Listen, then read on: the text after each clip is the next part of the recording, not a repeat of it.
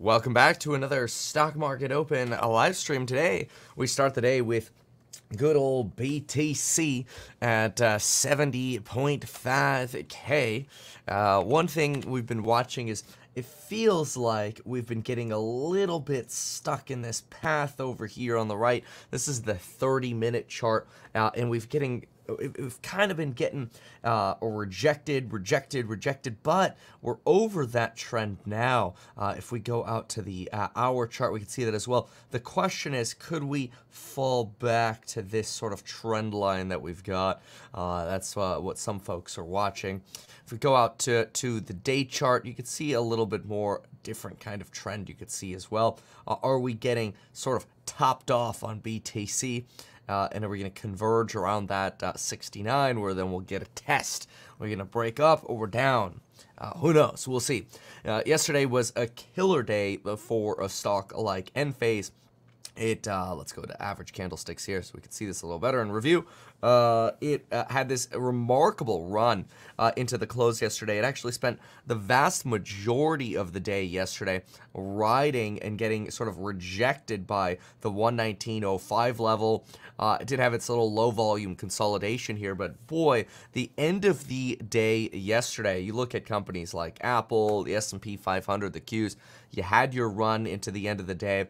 Qs over here as well, bouncing off of 171.84 multiple times throughout the day, only to run with higher volumes into the end of the day. This is Apple, not the Qs. Now let's go to the Qs though. Go into the Qs. Had again a little bit of a consolidation here. This was just yesterday's drawing here. Usually when I draw a drawing just for a day, I like to go ahead and make that yellow. So let's go ahead and make those little drawings yellow.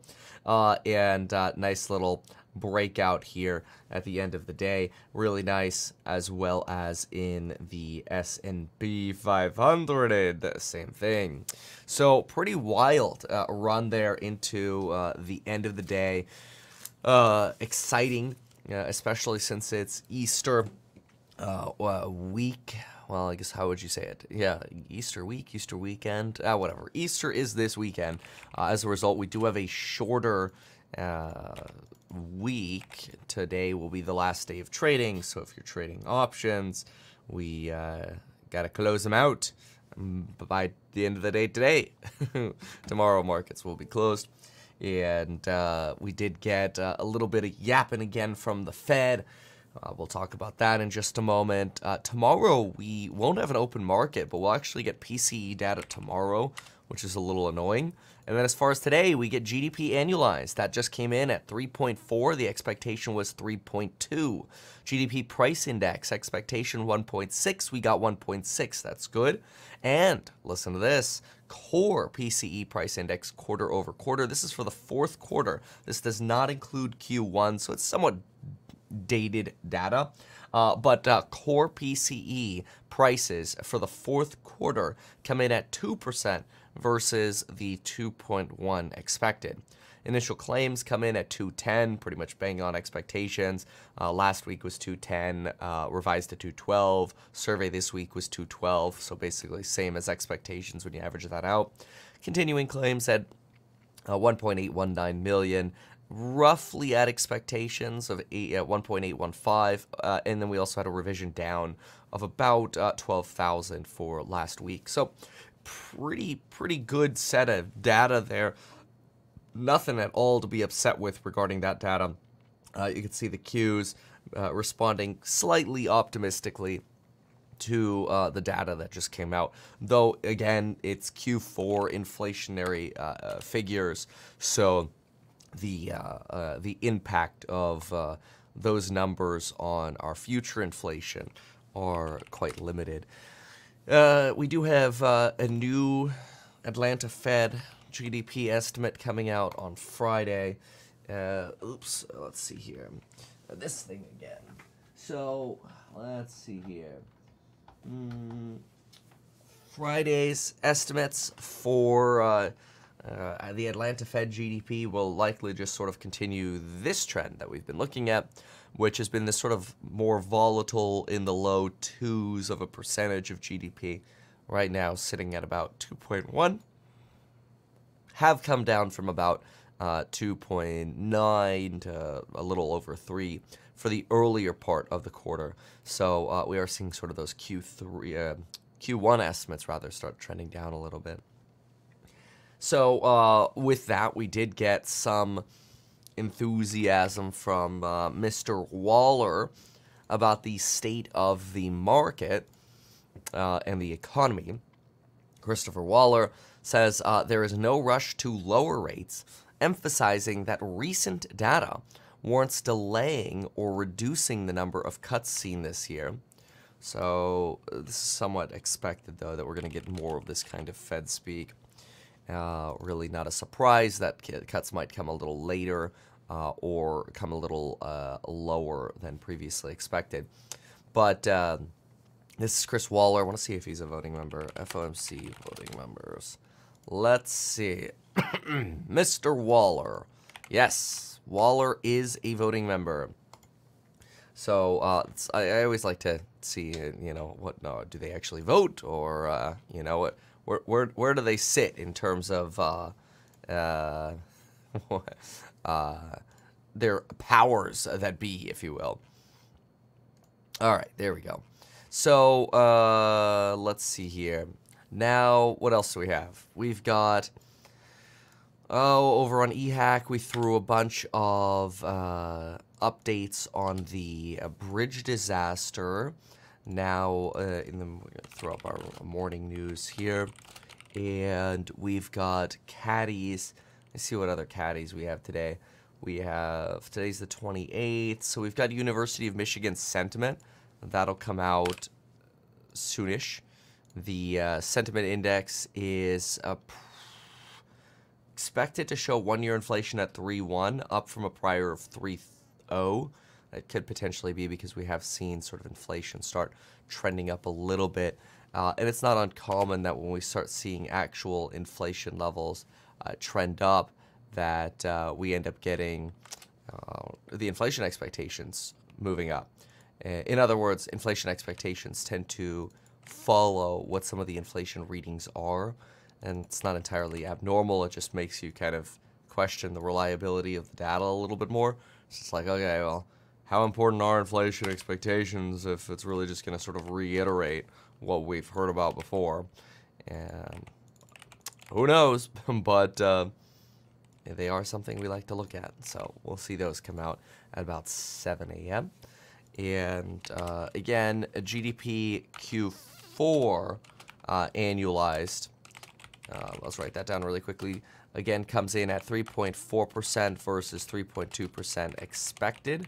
This is the third and final release for the fourth quarter. So you have 3 releases for this. You have a preliminary, a revised, and then a final. And so the final release is going to be the 3.4 number, so a little hotter than expected. And that final Q4 price expected is again 1.6. So we did get that low inflation. GDP price index, 1.6% versus 1.6% expected. So very good. Again, that's Q4 though, so a little bit old news, as we like to say. All right, so yeah, okay. Qs and SPY slightly red now. I'm not sure if it's sort of the realization that maybe this data doesn't so much matter. Q4 is old news though, I'd like to say. I think what matters or might have a little bit more weight today would be Chris Waller of the Fed, and I want to see if that's affecting the odds of a rate cut at all. Last I checked, we were still at 75% for June. And right now we're sitting at about 70.4% for June. So you are seeing a little bit of an adjustment. So odds of rate cuts. Let's write this down. So we've got June. June is rate cut chance of 70.4%. For one cut, and then July gives us at least a Oh yeah, we're in the high 70s here. July would be 76.8% for at least one cut. And then we have, let's see, September. September, you're basically sitting at a 90. Oh boy, what is that? September is a 93.5% chance for at least one cut. And then December's current pricing. December is pricing 3 cuts at, let's add that together, 0.5, 7.1, 24.1. 3 cuts would go from 2.5, 5, 7.5, 5. Okay, so that would take us here. 3 cuts are priced in at, oh gosh, 666% for 3 cuts. All right. And again, Waller of the Fed, he is a voting member. Voting member for 2024. Recent inflation figures have been disappointing. I wonder if we could just listen to him. Let me see. It looks like there is actually a video of him.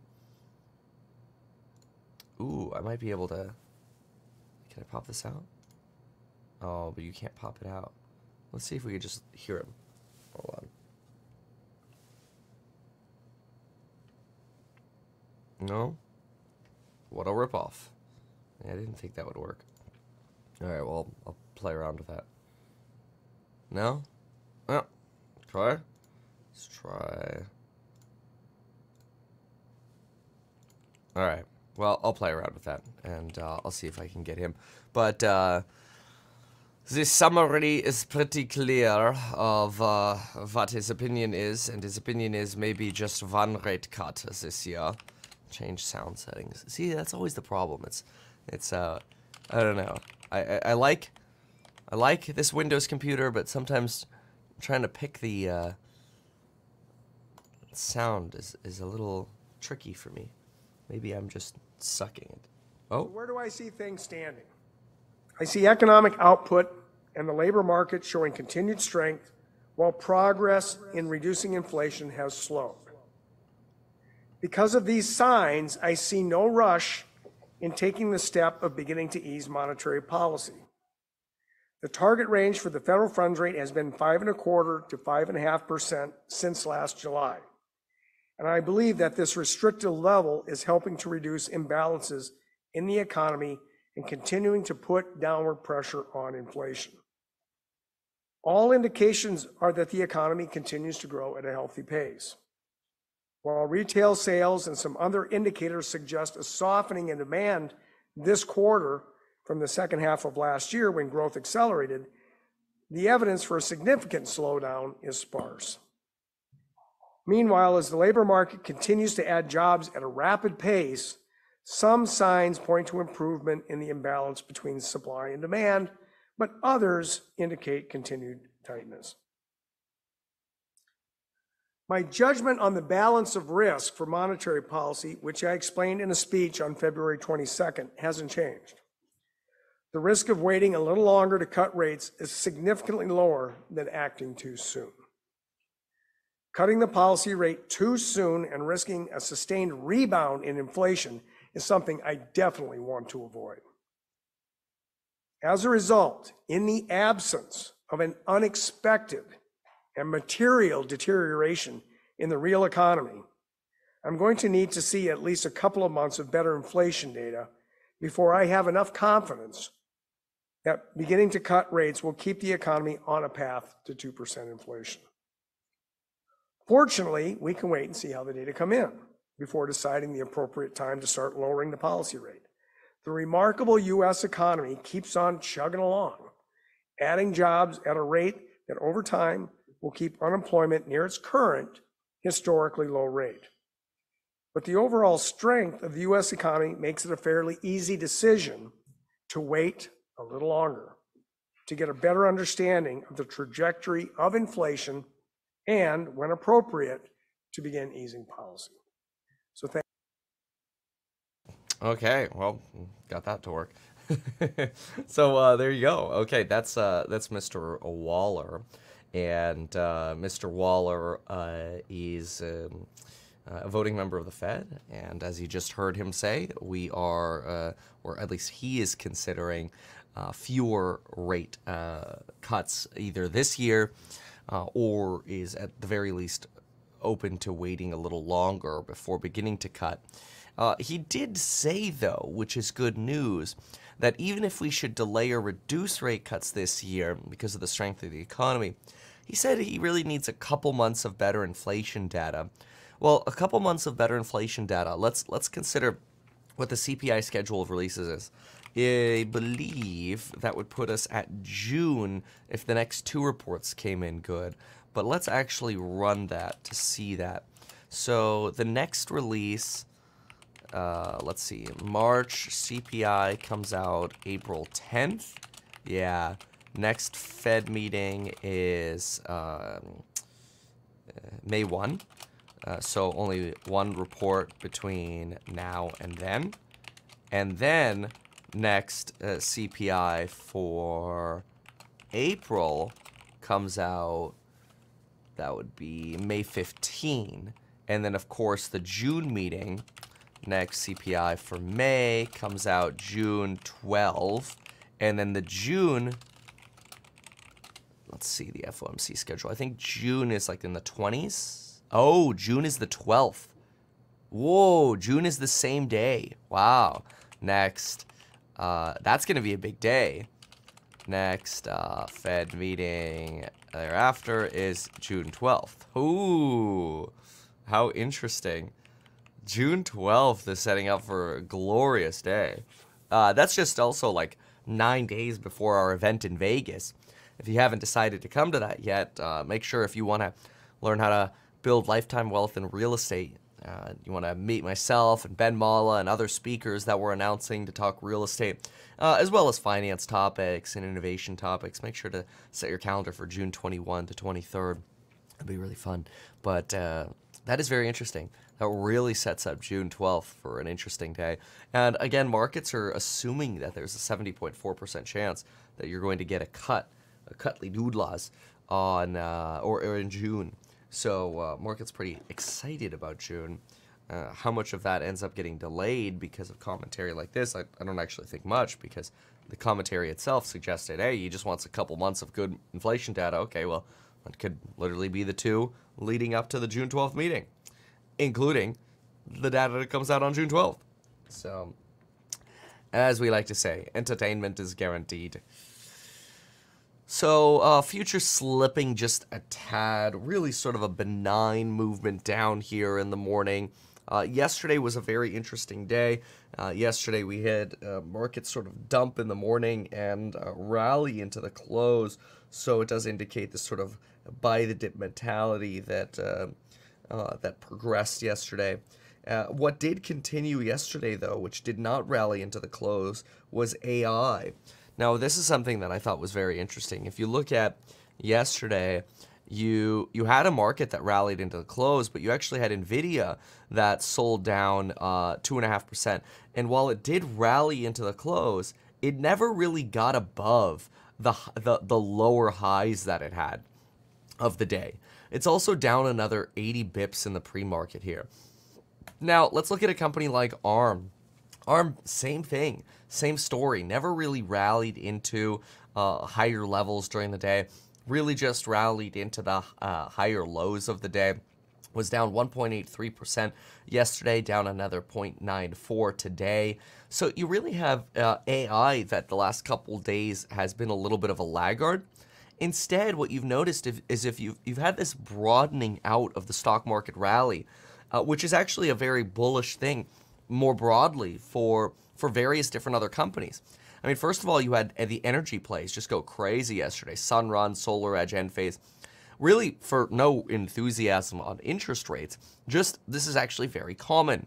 We've had this many times over the last year where you'll have these risk-on rally days, and you'll notice the smaller caps and the energies that have fundamental risks to them relative to some of like the mega caps. You'll see them substantially rally on risk-on days. And I think that's exactly what we had yesterday. You'll notice Sunrun, SolarEdge, Enphase all up between 9.5% to 16%. Then look at this. Why would Matterport and Lucid be up 7.6-ish%? Then you've got, Bakkt and Redfin and Rivian, New York Community Bank, all of these up about 4%. Pretty remarkable. So really big moves here by a lot of the sort of more riskier class, if you will. Now, something that I did expose myself to is furniture. I got some exposure to Wayfair and Restoration Hardware over the last, probably within the last 3 weeks as they were sort of dipping. And the valuations on these are actually relatively reasonable, especially something like a Restoration Hardware. It almost feels like you're at like a furniture bottom. And so what's interesting is yesterday we actually rallied about 3.7% going into earnings. Restoration Hardware's earnings came out yesterday, and the stock rallied up to 327. So you're up about 10% on Restoration Hardware. So solid move here on furniture maybe being sort of at a bottom. And then Wayfair's up about 4% on the day yesterday, and then also rallying about 2.6 in pre-market in sympathy to Restoration Hardware. So some entertainment in the furniture space. Now, Reddit is not experiencing as much as well as Krispy Kreme of the enthusiasm of the risk-on rally yesterday, as well as Celsius. All of these down 8 to 11.5%. Where you'll notice Astera Labs, which it was also an IPO that IPO'd just a day before Reddit. You'll notice that they are also somewhat trending down 4% yesterday, down 70 bips in pre-market here. So some disappointment for the current AI sort of cycle, if you will. So anyway, let's do a quick look at Restoration Hardware just to get an outline of some of their earnings. So we have Q4. Let's see, Q4 EPS. Q4 adjusted EPS actually misses. It comes in at 72 cents. So Q4 adjusted EPS, 72 cents versus 169 expected. So that's sort of a giant decline in EPS. But what led them up? I think it was their Q1. Let's see here. Guidance boosts confidence. Yep. That's what it is. Optimistic margin and revenue guidance in their earnings call really led to some enthusiasm for Restoration Hardware. So, okay. I want to see if I can go grab the darn thing, but it'll take me a second to get that. So, let's jump in over here for a moment. A life after. Ooh, Sam Bankman-Fried. We're landing on this. But again, the fact that he testified in front of Judge Kaplan and was seen as perjuring himself on the stand, that's going to be taken into consideration. That was the big risk in him testifying in the first place. That was the gamble that it would come back to haunt him during sentencing. So we'll see what the judge says. But Bankman-Fried. So the guy's just an idiot and a liar. It's crazy. Kind of reliability and seemingly his demeanor on the stand, I think, is going to be something that at least legal experts are telling me is going to be huge in that sentencing consideration. Yeah. Kate, thank you. We'll be watching. Yeah, he comes across as like just a sociopath that doesn't care about anyone else when he testifies. It's the same thing that happened the first time. It's just a nut job. Squawk Pod on your favorite podcast app and listen anytime. What? We're coming right back for Becky to do another interview. Ooh. Okay. All right. I got Restoration Hardware here. Hold on a sec. I want to see this quickly here.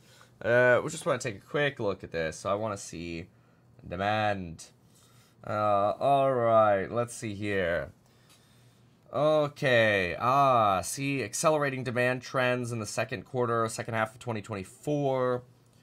Should provide an additional lift to demand. Interior source book. Fine. Whatever. What else do we have here? Let's see. We expect our demand trends to accelerate throughout 2024 due to the extensive transformation of our assortment. We do expect revenue to lag demand during the year by approximately 4 to 8 basis points as we react to new collections, reduce back orders, shorten special order times. Therefore, we'll be guiding and reporting both demand and revenue growth each quarter so shareholders can accurately analyze the business. Okay. For the fiscal 2024, we're forecasting demand growth of 12 to 14% revenue and revenue growth of 8 to 10% growth. Operating margin around 6 to 7%, adjusted EBITDA 12 to 13, which usually adds back in stock comp, just to sort of get an idea of the actual cash flows over at the company. So it looks like that's the idea, is sort of guiding enthusiasm for the rest of the year. When you have more demand than supply, but when you have lower demand and supply rather, if you want to move, your inventory prices are going to come down. It's no different. Okay, so what do we have here? When you have more demand than you have supply margins can go up and supply can go up. Okay, so what are we at? So I think they're just sort of talking in circles here at a moment. And again, we're just taking a super brief look here. First quarter demand, yes. Mid-single digits is what we're thinking for demand for Q1. Okay, fine. Demand trends are building, going to continue to build throughout the whole year. Let me give you breadcrumbs. The outdoor business is off to an extraordinary start. So we have a lot of confidence in the next quarter. Wow.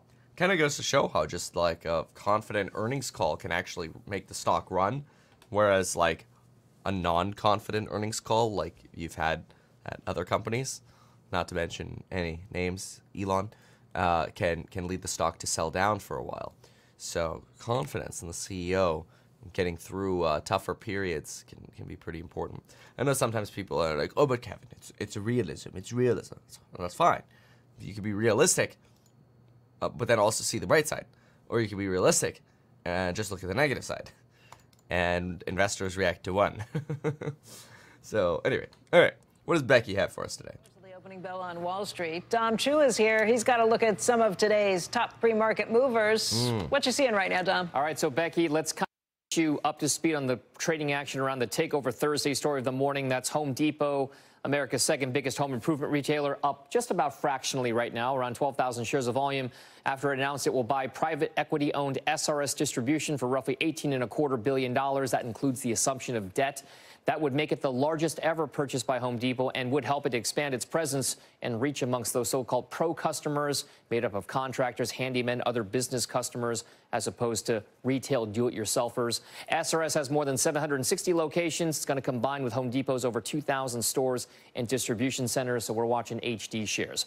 Also, shares of Tesla in focus all week long, given the expectation for the release of first quarter delivery numbers next week. That stock is moving right now between gains and losses, just around over 800,000 shares of volume. We've told you about some of the analysts during the week that have been taking down some of their estimates for those deliveries. You can now add Tesla bull Dan Ives at Wedbush to that mix. He keeps his outperform rating on the EV giant while lowering his target price to $300. It was $315 prior. He's citing, amongst other things, expectations from some of those softer delivery numbers. So those Tesla shares down 0.5%.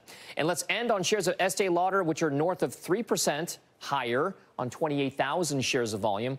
The beauty products giant behind its namesake brand, also Clinique, La Mer, Bumble and Bumble, other brands as well, is getting upgraded to buy at Bank of America from a neutral. It's also bumping up its target price to $170. It was $160 prior. They're citing things like an expected bottoming of the earnings trend, also new product releases, more balance and growth across different geographies and products. So,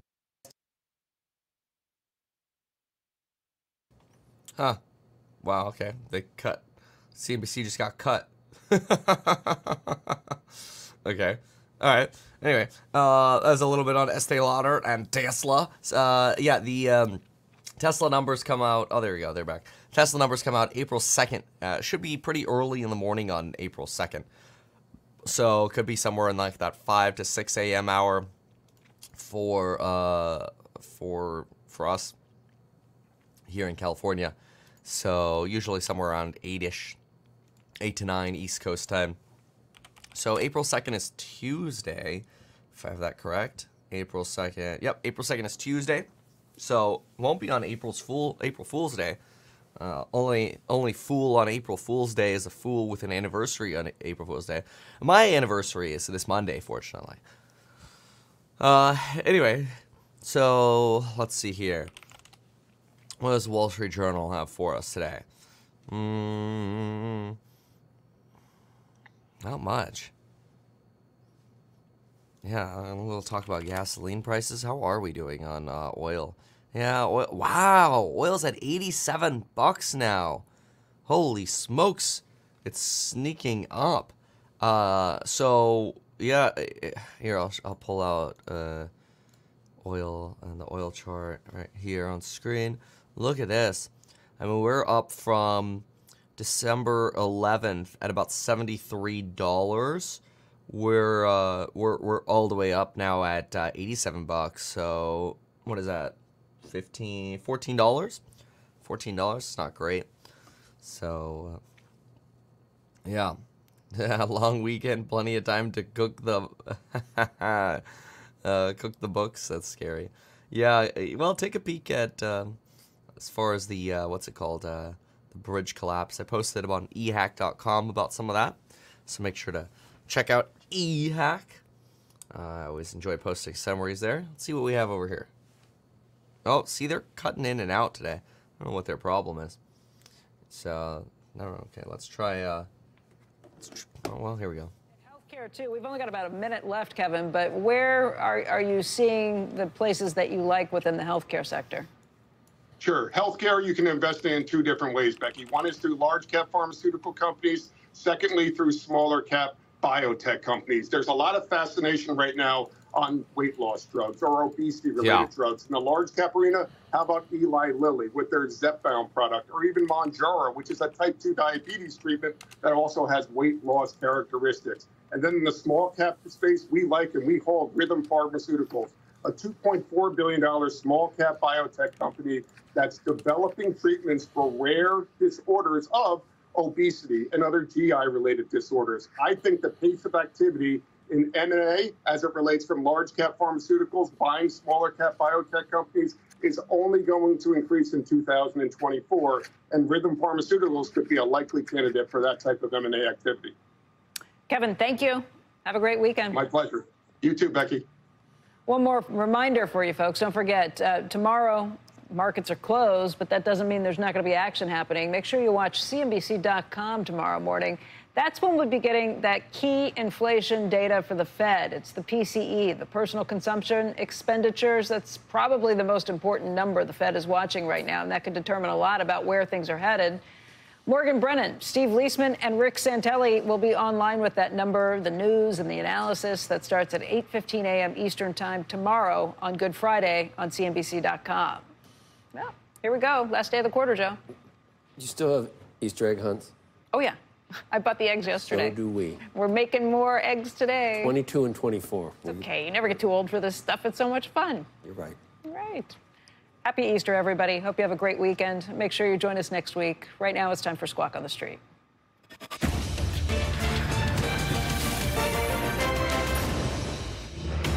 All right. Good Thursday morning. Welcome to Squawk on the Street. I'm Carl Quintanilla with Jim Cramer at Post 9 of the New York Stock Exchange. David Faber has the morning off.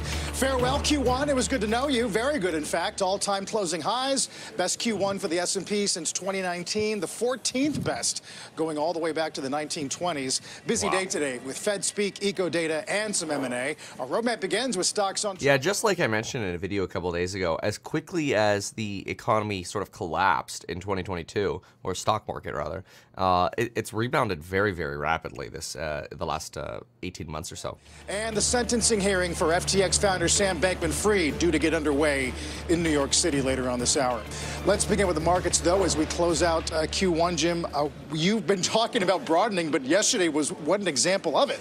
Well, I mean, but I would say, I mean, the banks are great. The industrials are great. There's some healthcare like Merck that's phenomenal. An entertainment company like Disney, of course, we got a proxy fight there.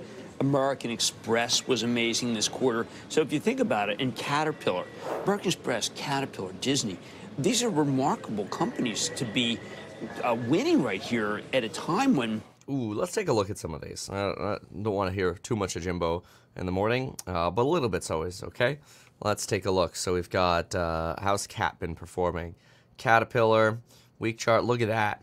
Parabolic move on Caterpillar. So you got your industrial over here. How does that mean Deere is doing? John Deere, DE. John Deere, less of that sort of parabolic move. Kind of reminds me of like the difference between Microsoft and Amazon. Amazon has come out of a hole, but it's still not past those all-time highs prior. Whereas Microsoft has had that sort of parabolic run when you compare the two.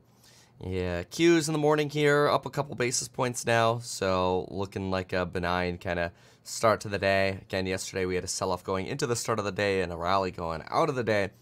Yeah, and still red on the chip sector, though. You've got Apple, NVIDIA, ARM, these folks a little red here. We'd look at AMD. Let's take a peek here. AMD down 26 basis points. And the Qs basically flat. Okay, so we've got 28 minutes to go before El Bello. Let's take a look at what else we have. Let's see here. So Intel enters most loved stock in ESG funds. Wow. Estee Lauder exits. Okay. I think there are a lot of people who are upset about ESG, so I don't know if that's a good or a bad, but whatever. As far as Tesla, let's see here.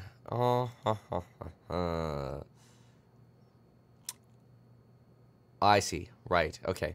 Yeah, there's a piece here about the assembly line versus the unboxed assembly line method for Tesla, and that if they could really get to assembling all parts of the vehicle in sort of one station versus moving down an assembly line by using robots, that could actually get us to that $25,000 car. But they say it would require breaking the 100-year-old factory habit of assembly line production, and it might take some time. Yes, everything takes time. Everything takes longer than we expect. Dollar rally is on borrowed time as a U.S. disinflation lags the world. Yeah, well, the longer inflation stays elevated in the United States, the longer you're going to have a desire in the dollar because rates will be higher in the U.S. That was always one of the risk factors of the dollar, sort of the fall of the dollar, is that if every other country has a worse economy than us, then we would be the best of the worst, and the dollar would actually potentially get more demand and therefore higher pricing. This is kind of interesting. Bonds right now at still about 4.2. They've kind of been eking down a little bit, though, just really over the last week since the Fed meeting. I mean, if we look at the bond market year to date, we could see we were up around these levels in mid-February, went into our Fed meeting, and CPI data release is what happened over here. We had our CPI data release. And then once we hit our Fed meeting, we sort of trended down from the Fed meeting. So slowly trying to trend down. Although we go out to the 5-year, we can see we're still sitting at some of these high levels on the 10. And then we look at the 2-year. 2 years sitting at 4.6. So we just got more inverted. We're at about 40 basis points of inversion right now. So more inversion, not less. What was it? Bond House, Dark Fall, whatever. I mean, he's got this great place in the country, and I have to applaud him. Everyone wrote this company off a second time, and he has what people want who are wealthy, and he recognizes that there's a class of people everywhere around the globe that wants his stuff, and he's really the only one. So I think this is a great story, and I think it's been a while.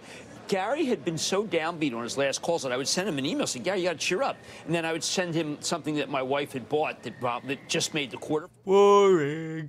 All right, how's Truth Social doing? DJT, knocking on the door of that line again. Yesterday, we could not hold $69 hollers, and got a little stuck there at the 69s, and got rejected multiple times. And let's look at gold price. ESG is a scam. Let's see the price of gold. Gold is $22.32. Good move there. So Caterpillar is making money selling to Israel, helping with their... Oh, yikes. So let's see here. V-shaped inflation rate under Joe Biden. Oh, no. No. Inflation tailwinds are likely helping gas, wheat, and metals. Inflationary tailwinds. Oh, push them up, you mean? Yeah. You know, it does make me wonder. I want to see what Dan Ives did say about Tesla if he just released I think he's a good guy. He always has those funny jackets. Let's see here. So, does he talk about it? No, that's on Disney. Let's see here. Here we go. Okay, he quote tweeted his Benzinga piece. Okay, take a look. So, Tesla bull trims price target ahead of Q1 deliveries, warns of darker days ahead for Musk. This is a fork in the road. Darker days ahead. Oh, that sounds gloomy. So, this is Dan Ives, too. This is like mega bull. This is like, who's the Funstrat guy? This is like the Funstrat guy of Tesla. Dan Ives. Like, you could do no wrong. It's like, you hear Dan Ives, and it's just like, bull. Was it Dave Lee? The Lee guy? You know, everything's always up. Yeah, Tom Lee, that's him. Thank you. Anyway, Tesla analyst Dan Ives maintained an outperform rating on the stock and cut his price target from 315 to 300. Tesla has been haunted by both demand and supply side issues, said Ives in a note. The first quarter has been nightmarish for Tesla as China demand remains relatively soft, remained very soft from the beginning of the quarter, and factory plant downtimes and the Berlin fire have impacted supply. There is no denying this quarter has been a quarter to forget for Musk and Tesla. The weakness may have been exacerbated by the Model 3 Highland upgrade issues in Fremont and flattish sales in Europe. Oh, that's not good. As such, the analyst reduced his first quarter delivery estimates from 475 to 425. Whoa! That's actually a big cut. From Dan Ives, going down 50,000 units. Excuse me. It's a big cut. That is still positive year over year by like 2,000 units. Citing the perfect storm of demand issues. Biggest and most concerning issue for Tesla and its investors is rising competition in China. That's an international issue. That's not so much of a U.S. issue. The analyst said, as opposed to the 2.1 million unit estimate, a 2 million number now looks like a more realistic target. Okay, so what is 2 million? 2 divided by 1.801. That's about an 11% growth level if you get to 2 million. Negative narrative justified, ? As such, first quarter deliveries will not be a moment of celebration for the bulls, instead be a rip off the Band-Aid quarter for Tesla investors. We believe the Tesla narrative is as negative as we've seen in the last few years, with Elon Musk getting attacked by bears from all directions, the analyst said, adding, but unlike other times, now it's warranted, as growth has been sluggish and margins show compression, with China a nightmare. Dang, Dan Ives, you sounding like a bear yourself. That's it. Dan Ives sold. Dan Ives a bear. That's it. It's over. Cancel Dan Ives. I'm kidding. For Musk, this is a fork in the road. Time to get Tesla through this turbulent period. Otherwise, darker days could be ahead. Oh, okay. See, I thought the headline here said warns of darker days ahead, implied that darker days were ahead. But he actually said could be ahead. That's a little different. The analyst, however, is confident in long-term, high degree of confidence in the FSD and autopilot strategy, future promise, valuation support. For turnaround, they recommended giving a formal guidance range in their next earnings report, a Q1 conference call that delves into the demand issues in China, hold a battery AI event. Musk needs to commit to being the CEO of Tesla for the next 3 to 5 years, including its AI endeavors, start a real advertising campaign. I mean, right on, man. Right on. Absolutely. I think this is critically key here. It's like, look, you got a CEO for X now. Let's move on. Anyway, we remain bullish over the next few years. Stronghold in the market, blah, blah, blah, blah. However, getting through this white knuckle period will be a defining chapter for Musk & Co. and the future of Tesla. Ooh, Dan Ives turns bearish. Dun, dun, dun. I feel like it's like, what's that Who Wants to Be a Millionaire? When did they make that sound? Dun, dun, dun. I figure that out. More than a century. Oh, I need to have a sound button for that. Take you live to that scene, talk about how that develops later on this morning. In the meantime, futures looking okay here, coming off the 21st closing high of the year so far. More Squawk on the Street straight ahead. I'm probably just gonna get demonetized, but it's the Who Wants to Be a Millionaire suspense. Who cares? This is fun. No. No, it's not that. Stop it. I don't want that. Who Wants to Be a Millionaire? Let's play. Yes. Yes. That is exactly what we need. Yeah, we just need to go in here. Let's see what Tesla stock is doing today.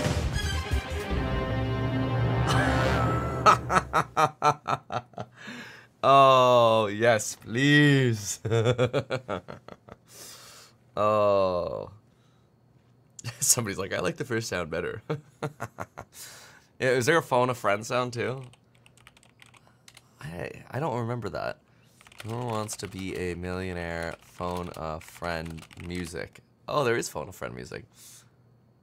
Oh, the clock.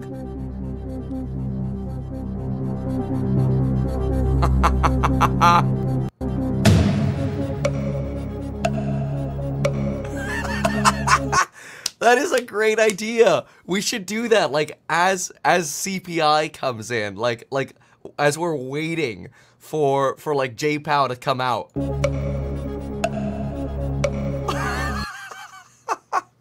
Those are great. Those are really good. I like that. Oh man, that's good. Go yourself. Is that clear? We'll put those right next to that. Oh man. Okay. All right. Very well. So where were we? Okay. Let's see here. Link that sound effect to the U.S. debt clock. Oh, we don't want to be depressed. Okay. So what's moving in the pre-market? Restoration Hardware. Let's go. Let's go. Snowball. Yes. I like it. Restoration Hardware is basically running. It's your big runner today, along with Wayfair. I'm very excited. I exposed myself to Restoration Hardware and Wayfair. That sounds inappropriate. But anyway, before earnings, so that's fun. DJT is also up there in that almost 4% range. And then we're really looking at the downside. You've got AMC down about 14%. What happened to AMC? Is it just GameStop? Let me see.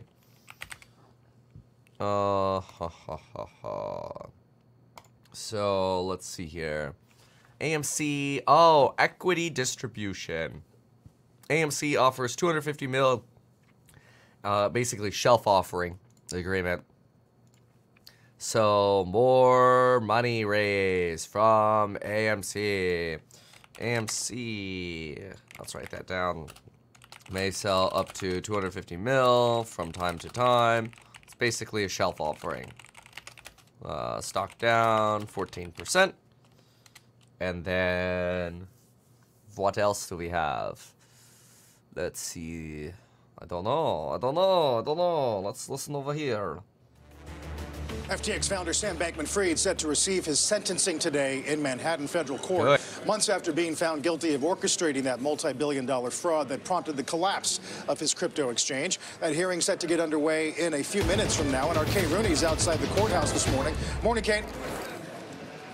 Hey, Carl, good morning. Yeah, we saw Sam Bankman-Fried's parents arriving at the courthouse this morning ahead of today's hearing. Bankman-Fried's crimes carry a max sentence of more than 100 years. The prosecution has recommended 40 to 50 years. As they put it, he understood the rules, but decided they did not apply to him.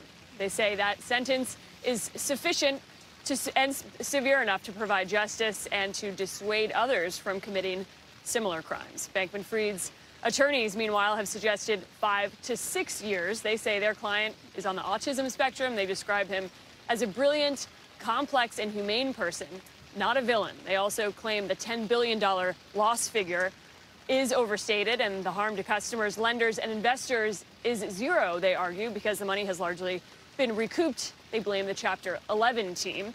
John Ray, the new CEO of FTX, in a letter to the judge, called those statements categorically false, called the exchange when it collapsed a metaphorical dumpster fire. This debate over losses is going to be key today in that courtroom. Typically, the larger the loss, the longer the sentence. The bankruptcy estate has marshaled about $7 billion in customer assets so far. And while customers could get the dollar value of their accounts back the time FTX collapsed, they won't get their cryptocurrency, meaning some missed Bitcoin's 300% rise since then. The judge has sole discretion in that sentencing, but the fact that Bankman-Fried testified, intimidated witnesses, and may have perjured himself, guys, could weigh on that decision. Back to you.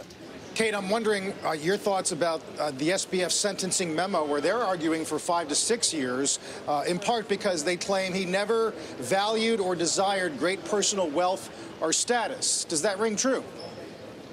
Yeah, they talk about the fact that they say he was not motivated by greed, which is the complete opposite of what we heard from the prosecution. They talked about the multi-million-dollar penthouses he was buying in the Bahamas, and they said sort of, greed looks different for different people. He may not have been driving a Lamborghini, but the prosecution describes that as well. He's purposely sold his car, his supercars, to give off the impression. The guy was classic fraud. They described it. It might not be the traditional sense of greed, but that's what the prosecution has argued. The defense, meanwhile, says that he had this moral compass. We heard that through some of the witness letters looking for leniency, including from his mom, who talked about he was a precocious child, he cares about other people, and they've tried to show the other side of Sam Bankman-Fried. It's really up to the judge at the end of the day, but he saw Sam Bankman-Fried on the stand, potentially perjuring himself.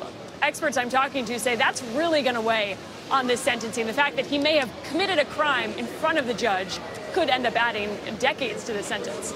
All right, well, Kate, first, you've covered this really well. So let me ask you a question. I once had to give a sentencing speech for the prosecution in a federal case, and I was impassioned about it. And I know that 10 years were added to the person's sentence. Didn't expect that. But is there any chance that there could be that the judge might say that the prosecution is too lenient? Yeah, so that's a possibility, Jim. And we've heard from victims. We expect to hear more today, and that could influence the outcome here. We've heard from about 100 victims so far in some of these letters. Some of them have been really passionate. The judge could say, he's a young guy. That's some of what the arguments in these letters have been, that he has a lot of potential. He had the potential to commit severe crimes, but is also, by a lot of accounts, a brilliant young person. And to put the type of person Sam Bankman-Fried is, with that amount of potential and intelligence, in jail for this long, it could, depending on how you see it, be a disservice to society, which is what at least his mother has argued, which you can understand where she's coming from. But we have heard that, and that could also, how young he is could also play into this. They may not want to send him away for life, which is what I'm hearing from experts. The range, the consensus is really 20 to 30 years. All right. Lex Luthor was a brilliant man. He's got to be gone for at least a 30-year mortgage. That's my take. Anyway, thanks Nature's Galaxy. Yeah, that was a rough time, the FTX era. It was boy, that's some crazy poopy doopies. But yeah, I remember just like there was like the 2 weeks leading up to the collapse. Everybody's just like, and we're making videos going, get out, it's gonna get worse, get out, it's gonna get worse, and then it collapses. It's terrible. It is just like such a hit to the crypto market. Anyway, crypto survived. Xiaomi just released an electric car $4,000 cheaper than the Tesla Model 3 as the price war heats up. Really? Let's take a look at this. Okay. So, Chinese smartphone company Xiaomi said Thursday it will sell its first cars for far less than the Tesla Model 3 as price wars heat up in China. Again, there's a lot of a feeling that Tesla may have started the price war, but China will end it. I don't know why that needs to be said like Trump. Let's see here. A price he acknowledged would mean the company was selling cars at a loss. Oh my gosh. They're willing to sell cars at a loss to burn Tesla. Holy crap. No freaking way. Coming out of the gate going, yeah, we're going to price at a loss. Wow. All key steps are fully automated, can produce an SUV every 76 seconds. It's not immediately clear whether the factory is fully operational. Sedan under $69,000, and then the Model 3 version at $30,400. Wow.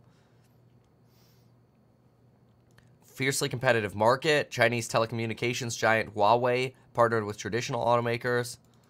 Tesla's Model 3 is the best-selling sedan in China and costs less than 500,000 yuan. Right, but this one's coming out for 215,000. Okay. BYD's sedan starts at 169. Neo's ET5 starts at 270 or 298. Geely sedan 209. Xpeng at 209.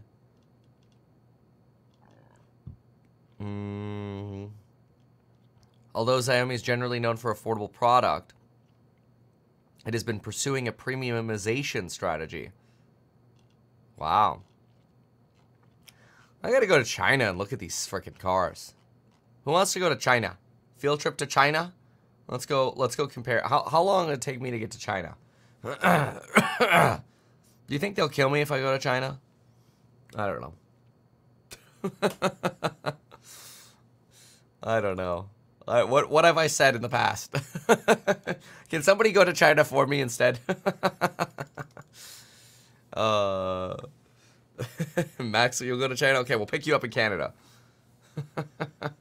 Oh, we can make it to China.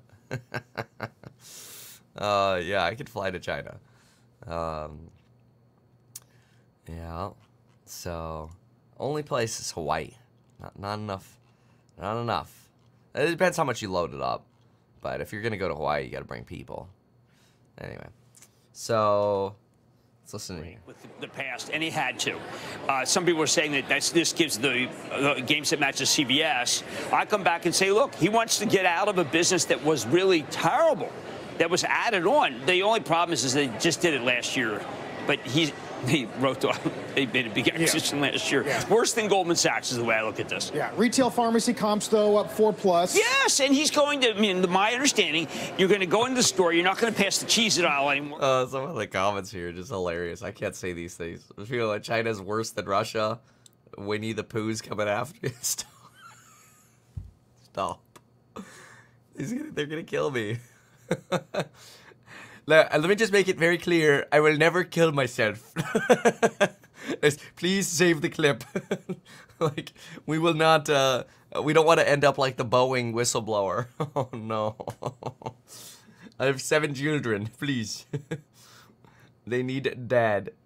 Anyway, this is Tesla. Not so much after the Dan Ives downgrade, but rather a drop here after the Xiaomi release, basically arguing that they're willing to lose money to screw the competition here. All right, let's go. Let's get a little poppy doozles. There we go. Let's see what the Doombergs got for us this morning. An ad. Really?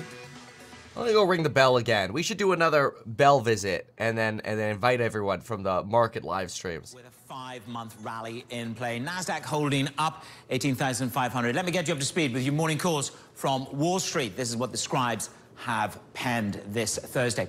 First up, Bank of America upgrades Estee Lauder to a buy, saying the earnings have bottomed and that they expect the market share to grow for Estee as it reduces its reliance on China. Next up, DZ Bank downgrades Apple to a hold, lowering the price target on the stock. Analysts see regulatory issues as a risk for Apple. The DOJ accused it of violating antitrust laws. And finally, HSBC downgrades Bank of America to hold, saying the recent stock rally leaves little upside potential. Coming up, we speak to Mohammed Al-Adri on the outlook for infrastructure investing here in the United States of America, his view of assets in the alternative world, right here on Bloomberg.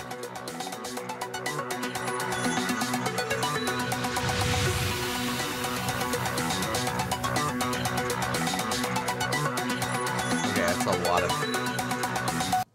lot of just music there. That was very useless. In every market. And then we got ads over there. Fine. Fine. Let's see how the sticks are going into the pre-market.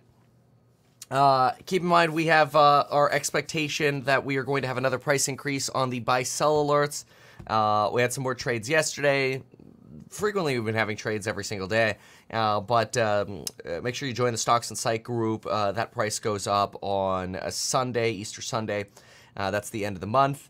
And then make sure to join us at the event in June. You could bundle those if you email us at staff@meetkevin.com. And you'll get all the buy-sell alerts for the trades that are made.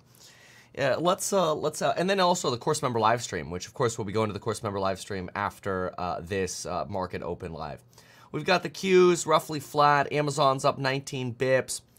We did do some fundamental DD in the course member live and did open a position on Restoration Hardware. Got some exposure to Restoration Hardware. It's up about 10.6% in pre-market here after earnings, with a sympathy play of Wayfair coming in as well. Some expectations that maybe finally the furniture segment may be bottoming out.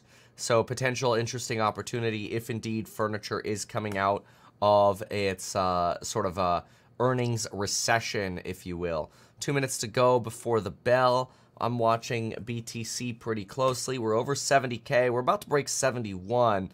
This is pretty good. If we look at the hour trend here, we are actually, honestly, probably just go out to the day chart here. This will be a little better. What we're trying to really break right now is this sort of ceiling that we're facing here. And let's go ahead and make that a little purple line there to differentiate from our fibbies.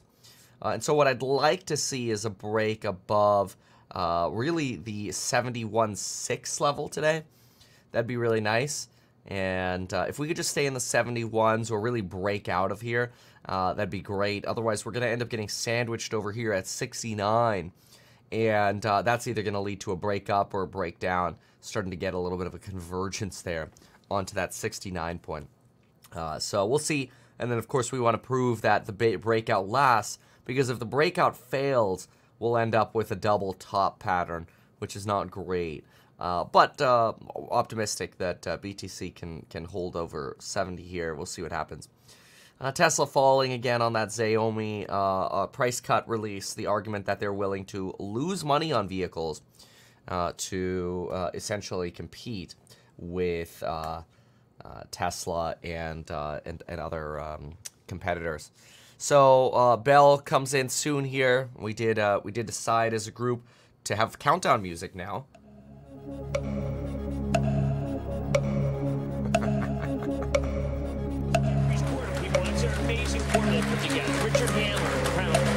And of course, financial earnings for Q1 not that far away as we wrap up Q1 today. Let's get the opening bell in the CNBC real-time exchange. At the big board, it's Delta MD, a Colgate-Palmolive brand marking National Dermatologist Day. At the NASDAQ, Boundless Bio, a clinical stage oncology company celebrating its IPO. Jim, as we try to hang on to double-digit gains for the year so far. What can I say? The broad nature of it is really extraordinary. I think that... All right. Let's see how the market is treating the world. We're down about 10 bips on the Qs. This is kind of how we started the day yesterday. You started the day red yesterday, and the sucker just rallied into the frickin' close. It was up like 30 bips yesterday. It was great. Looks like Enphase just turned negative. It is above the 119. We'll see if it ends up returning to the 119. It did have a nice little breakout yesterday going into the close above 119. Pretty big support line now for Enphase, so we'll see if it can hold it today. You've got Qs 7, 8, 9, somewhere around here. BTC just under 71K. A little bit of a red as the market opens there. Tesla really trying to get back to 178 here. Loves the 178 number. It's been rubber banding above and below this for a while. Donnie T, again, cannot stick to 69. Something about Donald and 69 just don't work out. You've got AMD down about 44 bips. Microsoft 42. Nvidia down another 80 bips. Apple drops 1%. We've got Reddit down 6.2%, crashing into the open here. Hood down about 0.5% after some of that enthusiasm on that delicious, sexy gold card. Matterport up 7% on nothing. It was also up like 7% yesterday. Wayfair holding on to, it's about 3.8%. Astera Labs trying to get back to green here. Let's see what's actually losing today. AMC on their offering down 10.6%, $250 million offering, 7%. Reddit, Carnival Cruise Lines 1.8, Tesla's over there at 1.6% to the downside. Nvidia sticking with the 90 basis points to the down. Supermicro Computer a little bit more than that at about 1.15 to the down. Then we've got Restoration Hardware now up 12%. A little bit of a rally here on furniture. Is furniture at a bottom? Is furniture at a bottom? Dun dun dun. Wait, we have a sound for that now too, don't we? Is furniture at a bottom? Okay, no, this is just ridiculous at this point. Anyway, Restoration Hardware moving aggressively here, as well as Wayfair up 4.25%.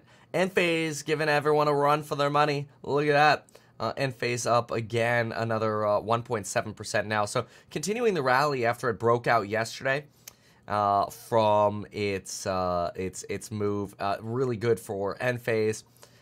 You've got the Qs now down 21 basis points on the Qs. Wonder what's dragging down the Qs. Feels a whole lot like what we had yesterday. Qs are getting dragged down partly by Tesla, Microsoft. Amazon's only down 6 bips, but it seems to be Nvidia and Apple, both down 1%, that are really trying to anchor this sucker down. Disney's up again. This is like the 20th day in the row that Disney's up. They are at 121 now. Solid move up after Bob Iger came back. Good old Bob. Bob and Bob. Bob replaced Bob, and then Bob came back and replaced Bob and took Bob's old job back. Yeah. Lulu stuck around this 390 range. It's sort of been barcoding around here. Intel, bobbing around the 44 level. Snowflake's another one that's kind of been stuck. You know, this is the week chart on Snowflake, and you're kind of at the bottom of this shelf over here. So you wonder when this sucker is actually going to take off again. Everybody wants their stock to pull a Celsius. Celsius is slightly red right now, but I mean nominal relative to the amount of running that you've seen at this company. So really remarkable. Tesla's trying to recover after that China news. Tesla at 55 bips now to the downside. That's about a 1% recovery already. Okay, so let's see what the suits have for us today. Yeah, Tesla green candling, and Nas still down at 15 basis points. S&P's 500, momentum far from fading. The momentum keeps going. And dollar rally on dollar time. We talked about that earlier. Let's look at charts. We've got, let's see, Waller moved out. Futures almost price out July rate cut after Waller's chat. This morning we talked about FedGov, Waller, basically talking about the potential for no 3 rate cuts this year and delaying rate cuts. We listened to his audio earlier in the stream. And as usual, we summarized it over at ehack.com. Make sure to check out ehack.com. Remember, every time we go to the pooper, just go to ehack.com. That's what I always like to remember. Because then it just gives you, like, rather than go to TikTok or scrolling on shorts, just give yourself a good little catch-up on what we've got for you. So, it's a once-a-day kind of thing. I'm not really motivated by clicks on eHack, just motivated by providing really good value. That's why the goal is there should literally be nothing for you to click on eHack.com. So yeah, once you're there, you just scroll. Just scroll, baby, scroll. Markets still pricing in 3 rate cuts. But unclear as to when they'll start. Personally, I think you're probably looking more like a September, November, December. I don't think we get our first cut until September. And in doing so, you can actually still reiterate the 3 rate cuts for the year. So, BTC is nicely over the 71 level, so that's great. Tesla back down to under 1%, so it looks like you had some buy the dipping momentum there for a brief moment. AMD just went positive. Wow, AMD goes positive while ARM and NVIDIA are struggling at about down 1%. Apple's still down 1% as well. Reddit's down 7%. Affirm 1%. Where are the trades today? Well, TBD. Matterport. Look at Matterport. It just doubled. I mean, you just went from 7% to about 14%. Let's see. I mean, yesterday you were up 7% as well. Let's see what the news is on MTTR. And I don't really think there's news. But I think this is just part of a risk-on rally, which usually you see this sort of risk-on. Yeah, you're still losing money for 2024, 2025. Maybe you'll get to 4 cents of EPS in 2026, which at $2 puts you at 50 times earnings. The growth isn't that great. So I don't think there's really any news here. Let me see if there's news. Usually we see this. I hate to say it, but we frequently see the risk rallies before a pullback. There's always going to be a pullback, so it's like you could argue there's going to be a pullback every single day, and eventually it'll be right. But usually the late stages of a bull cycle, you know, like a multi-month bull cycle, usually end in enthusiasm for some of the risk-on plays.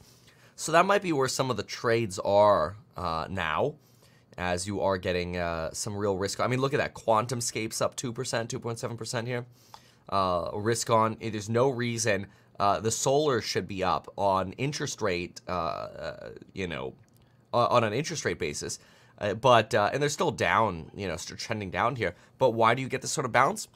End of sort of probably near-term bull cycle risk rallies. Very normal. That's not to say there'll be like this giant correction or whatever, but it's not uncommon to go into like a 6-week sell-off period or whatever. You buy the dip and it all comes back. Amazon, slightly positive. Oh, look at NVIDIA. NVIDIA just came back from the dead. Oh, lordy, look at that. Solid green candlestick here on NVIDIA. Everything's trying to go green here. Wayfair, Qs. Qs are trying to go green as well. BTC rejected at 71K again. Apple still down over 1% here and really dragging down. Wonder what's dragging Apple down so much this morning. Let's take a look here. Apple. Yes, let's see here. Apple. Market sees fewer rate cuts. Yeah. Okay. Alphabet, Apple, Microsoft, NVIDIA, the tech rich getting richer. Okay. And this, I don't really see a substantial news here.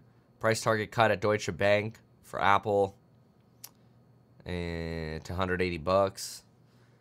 We talked about AMC. Market sees fewer rate cuts. Rate markets have collapsed the pricing of tail risks around pace and magnitude, which we think makes pricing more fair to likely outcomes. A first cut by mid-year may not be followed until another cut after the election.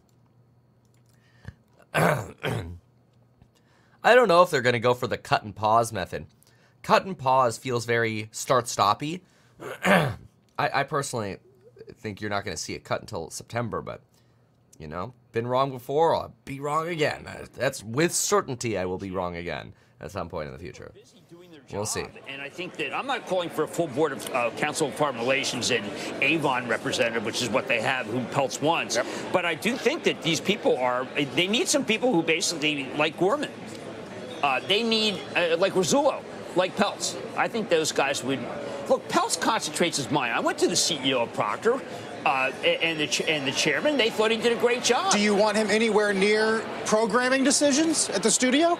I want him to help to get the search. I know Sonnenfeld's very against him. He calls him the great destroyer of everything or whatever. But I want the board to offer advice on issues involving process.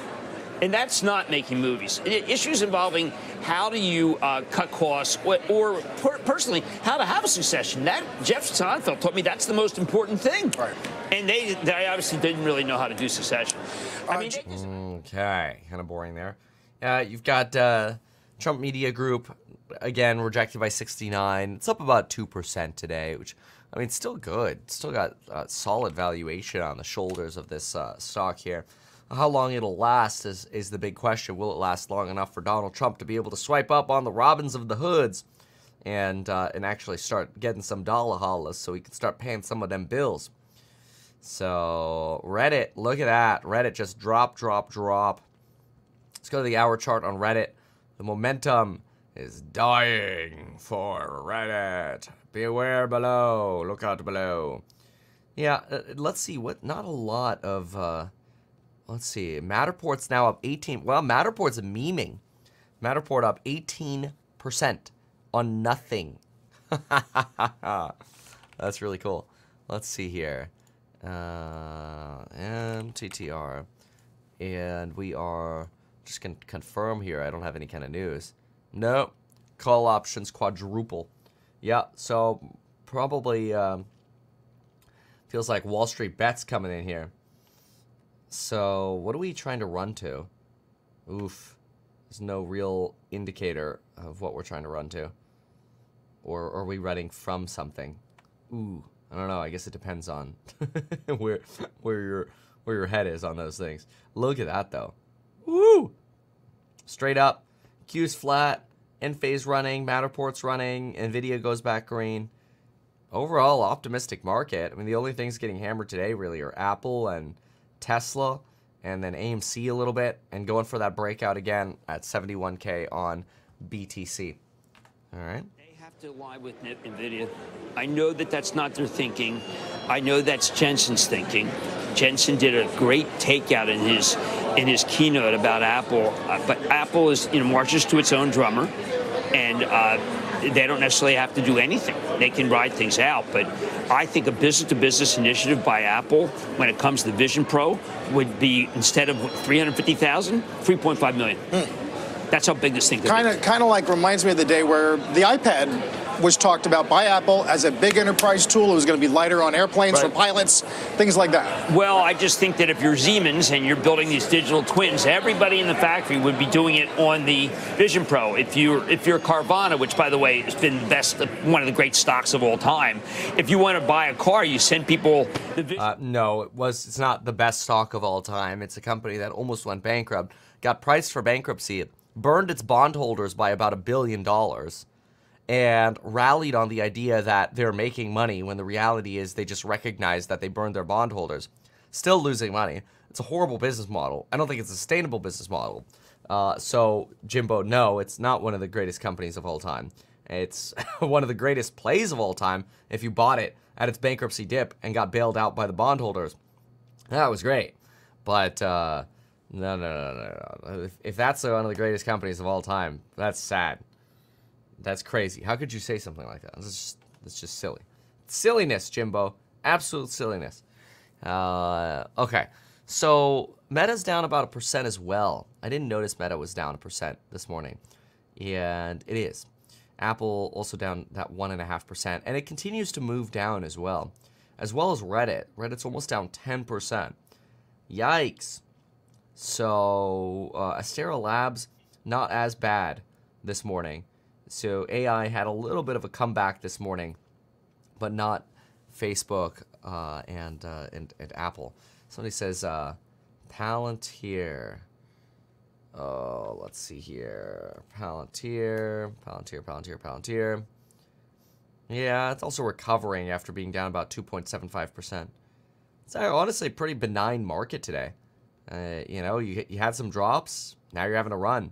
ARM run, NVIDIA run, John Deere run, Microsoft run, AMD, Restoration Hardware. The Qs are positive. Enthusiasm across the board. Making a month's worth of supply of Ozempic could cost the company as little as 89 cents. Well, we don't know what the real price is going to be. There are going to be 2 plants in North Carolina for David Ricks and a plant over in Europe. Those are being done by big contract. Boring. Let's listen to what we got over here. Nothing. It's just an ad. Great. That's even more boring. Or is it? Oh. All right. It's okay. We can like Jimbo too. So, let's see. What else is on the news? I feel like we have covered the vast majority of it. It is a low news time. We could look at economic calendar, I guess. Yeah, University of Michigan sentiment and pending home sales coming out in about 14 minutes. We'll probably be in the course member live stream at that time, so we'll cover those in the course member live stream. Then we've got PCE comes out tomorrow at 5:30 a.m. So, you know, tomorrow markets are closed, which is kind of lame. Markets are closed tomorrow. The same day PCE comes out. It's like, oh, that's supposed to be market moving kind of data. So weird. Yeah, Chicago PMI, that's true. Purchaser Managers Index coming in at 41.4 versus 46 expected, and the prior was 44. Did have a little bit of a localized miss there. So, what else? A little bit of a pumpy on NVIDIA, is that what I'm hearing? Somebody in the chat saying that. Yeah, Amazon's up 40 bips. Oh yeah, look at that. 0.5% here on NVIDIA. Very nice. Enphase coming down a little bit from its euphoria there. I wonder if it's going to end up snapping back to the 119 line today. If it does, if it breaks 119, it'll go down rapidly fast. But I don't know. Market momentum today is pretty positive, so I'm not sure that would actually happen. I feel like you'd have to get some kind of bad catalyst. Then again, you know, you could get a bad read on Michigan sentiment and inflation and see some kind of downtrend here. So, we'll see. What else here? Restoration Hardware, 13%. Take a quick look at the ups and downs here. Matterport's still running. It's at almost 19% now. That's kind of wild. I really want to start evaluating, like, you know, where is the short level for this? I'm not sure yet. We'll find out. We'll see what happens in the day here, but this seems pretty wild. So, anyway, okay, very well. So, I think that about does it. So let's hit the button, we'll look at a few more sticks here, and we'll get out of here to the Course Member Live. Even though I'm a licensed financial advisor, real estate broker, and becoming a stockbroker, this video is neither personalized financial advice nor real estate advice for you. It is not tax, legal, or otherwise personalized advice tailored to you.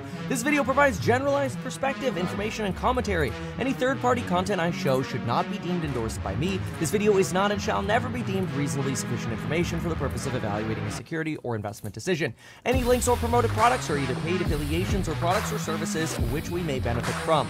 I personally operate an actively managed ETF and hold long positions in various securities, potentially including those mentioned in this video. However, I have no relationship to any issuers other than HouseHack, nor am I presently acting as a market maker. Disney doing some pretty good running. Disney up over to 122 now, so good job, Disney. Getting a little bit more of a red candle here on Enphase. Again, I want to see it hold 119, but if it breaks under 119, I think it's going to go fast. We'll see what happens. Watch that 7 a.m. data release. We'll cover it in the Course Member Live. If you haven't yet emailed us for a bundled coupon for either the event or various different courses, the Gold course, for example, has a ton of new content recently filmed. Great course. Check that out. Email us at staff@meetkevin.com. Check out the bundles that are available at meetkevin.com. My own sponsor, baby. And we'll see you on the next one. Oh, and don't forget, if you like this sort of like setup here, the Webull, make sure to go to metkevin.com/Webull. It's linked down below. It's a sponsor of the channel. And that one I do love pitching because I use it every single day. And if you sign up using that link, you can get up to $3,000 in free stocks. Thanks so much. Goodbye, everyone.